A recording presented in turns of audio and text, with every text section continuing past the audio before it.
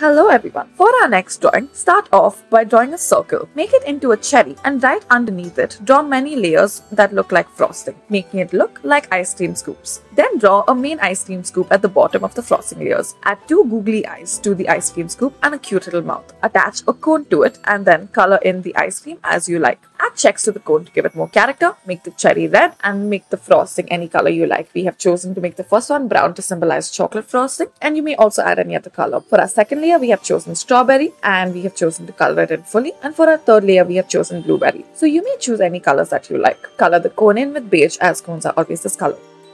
For our next drawing, first draw a circle. Turn it into a flower attached to a plant, a twine plant. Color it in and add leaves as well. Add details to each of our drawings because they always make it look better. Now we have chosen to color our color in the color of pink. Using glitter pens makes any drawing look prettier, and so we have chosen to do so. You may add red, you may add pink or purple. Make the center yellow and color the green parts of the leaves green. You may choose a lighter shade of pink for the bottom.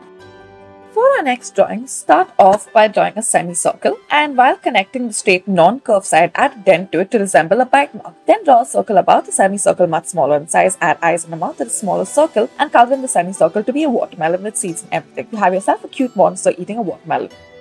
Now for our next drawing, we will be drawing a cone. So draw some curvy lines and attach it to the stick which will form a handle. Draw a line down the center or anywhere you like and color it. Thank you for watching.